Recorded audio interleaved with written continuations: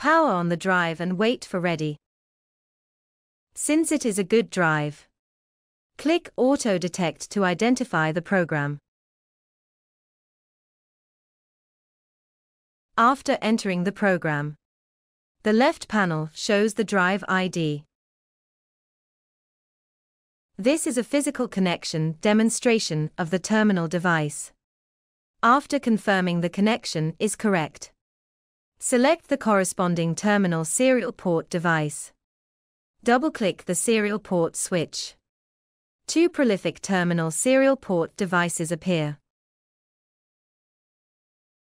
The rectangular chip on the left is current MRT new terminal on sale. Its driver ID includes PL2303GC. The square chip on the right is the previous new terminal release version.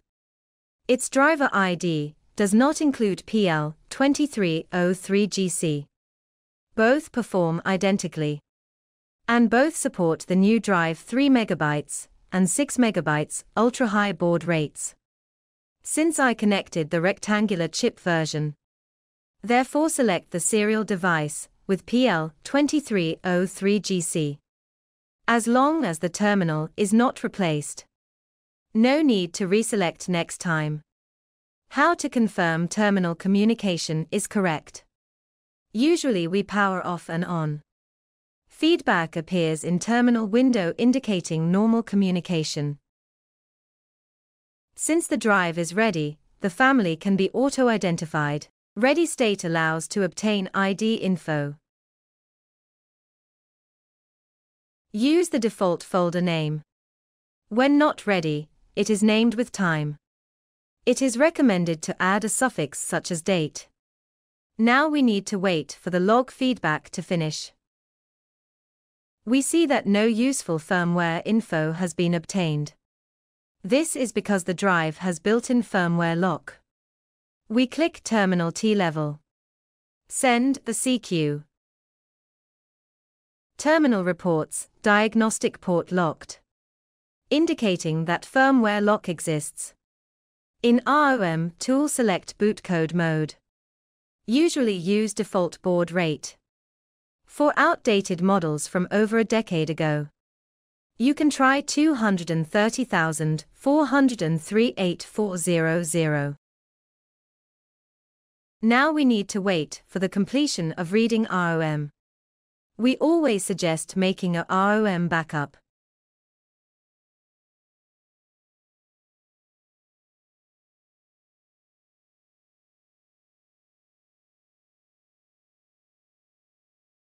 In patch column click on Firmware Unlock.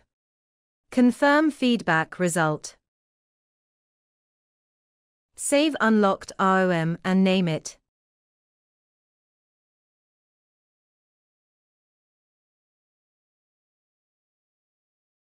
Since current ROM is already unlocked, we write it to the drive.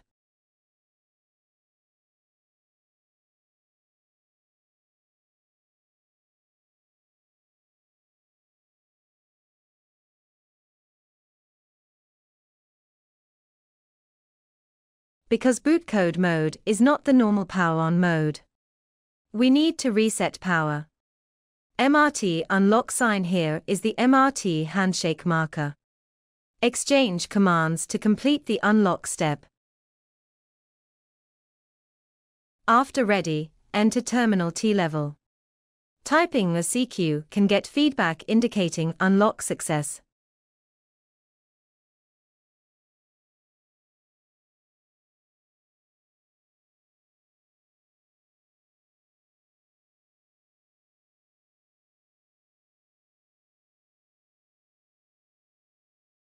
Now we need to sequentially obtain key firmware information. Click Reload to retrieve the 4 lists on the left.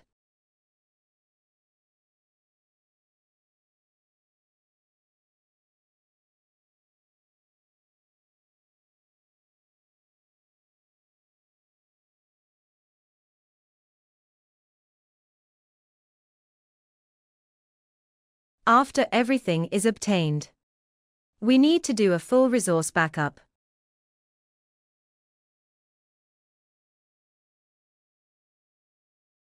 Here we can skip modules 0C262F.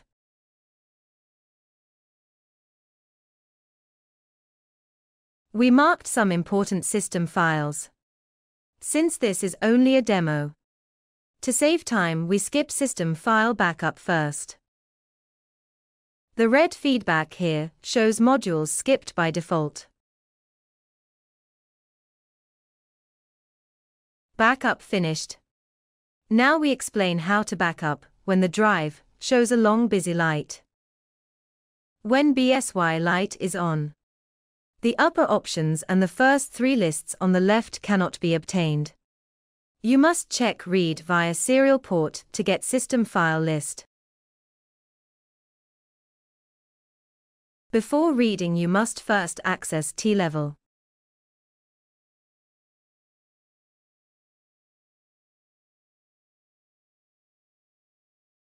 Open system file list. We demonstrate using COM mode to back up system files. Personally, I prefer sorting by ID first. Usually suggest backing up at least system files 1B28, 35, 20D. When drive is ready, use default ATA mode. Due to long busy state, switch to COM mode, i.e. serial port mode. Set baud rate to 460,800. During the earlier system file list fetch, baud rate was already synced to 460,800. No need to set again. We demonstrate reading system file 1B via serial port. You can see the read speed is very slow. This is why we set the baud rate. Usually 460,800 is the best choice for compatibility and stability. After reading we save the file.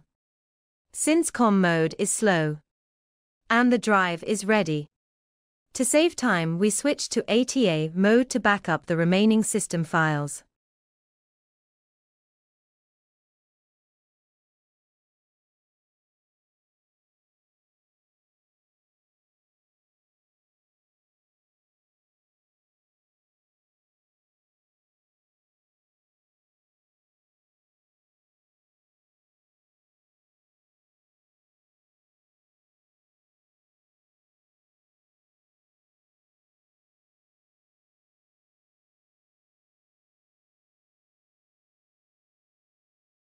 As this drive belongs to LM series, it is recommended to also back up system file 348.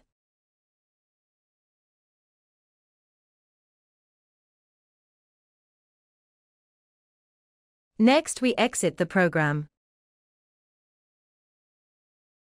Power off and on. Since current ROM has been unlocked, the drive will not become ready after power on.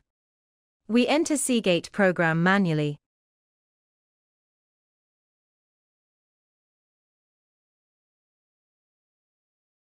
After confirming terminal connection, reset power once more. Watch the terminal feedback. Once MRT unlock sign appears, click DM exchange commands. When ready, the family can be identified and the program will load. For the folder choose the same one used last time.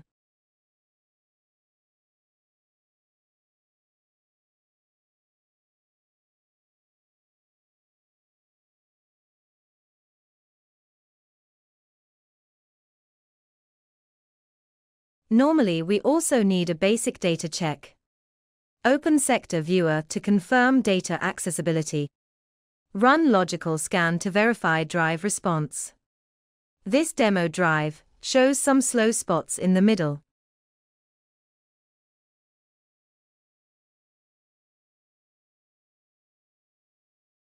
Now enter data copy module. Create a test task.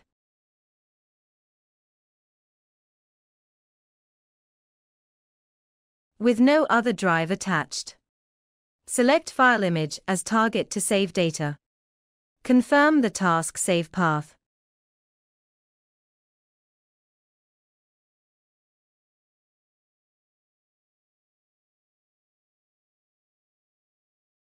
Step 1 is to create head bitmap.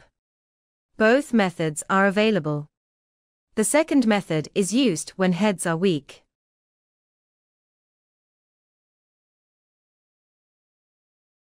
We cancel creation first. Check the window column. Ensure the current ATA port is not occupied by another program. Only keep the required program active to build head bitmap. Enter Seagate program. The three options below are usually related to head bitmap. If building fails, it is mostly because these parameters were not refreshed. Or there is head problem. We fetch the information in order. Return to the Data Explorer module. Create head bitmap.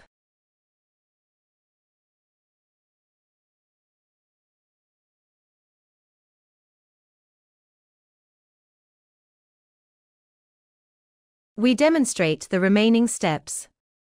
Recommend a few task parameter settings. Tick fast copy. If heads are weak, set read block size to 100 or below.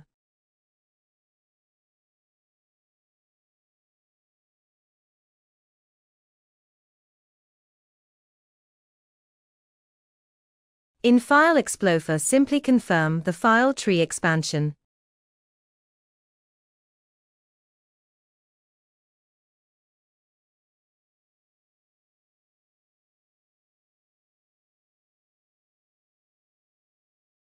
Next, we show how to revert the unlocked ROM back to the original. Otherwise, the drive will not become ready on power-up. There are two methods.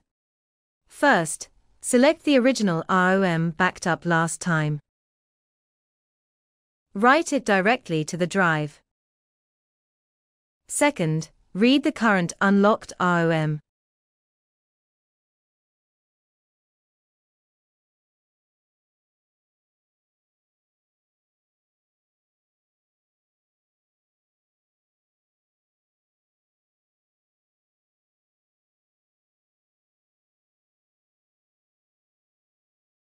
In the patch panel, delete the unlock code. Confirm the log feedback. Then write to the drive. Note that this method does not apply to every unlocked ROM.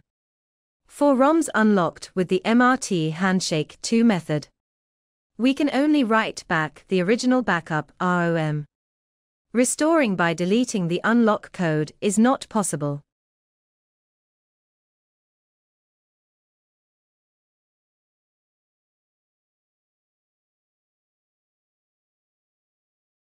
After writing back the original ROM, power cycle the drive. Now the drive becomes ready normally. We exit the program now.